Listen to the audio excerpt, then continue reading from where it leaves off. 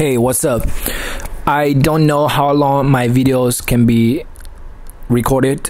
I have just recorded 2 long videos, one just freestyle talking like this one, and one just reading aloud books, and I read it for like 20 minutes. This amazing book.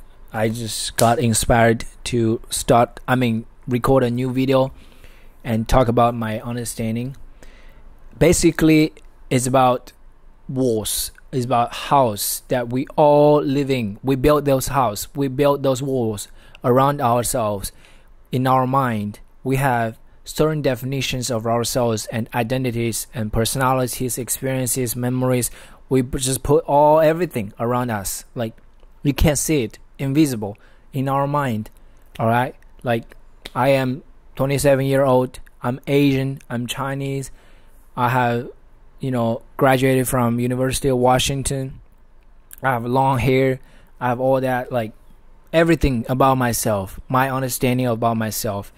I just made them into walls and built this psyche world that I live in, like the wall, the house I live in, a mental house, a self-created house. We all have this.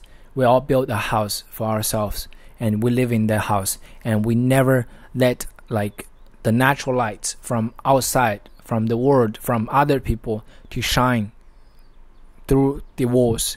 And because we just get so focused in decorating the house and finding the light within the house, but we ignore the fact that we can actually let the light shine from outside.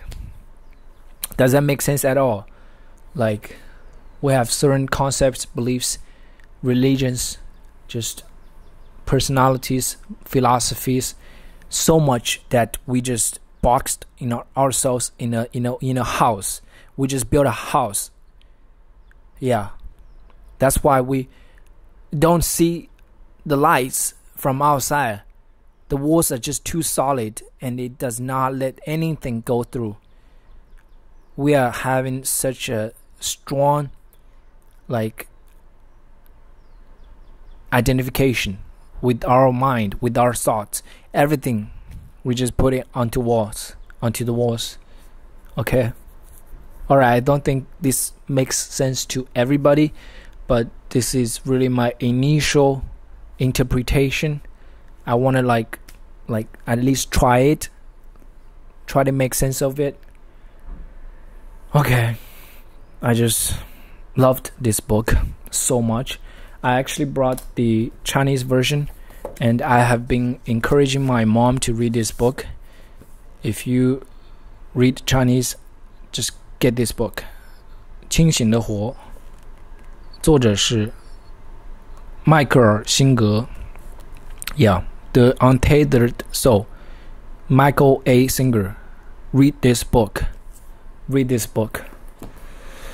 Alright, so I'm gonna take a break and watch some videos, and going to work out later. It's only 2:28 in the afternoon. Alright.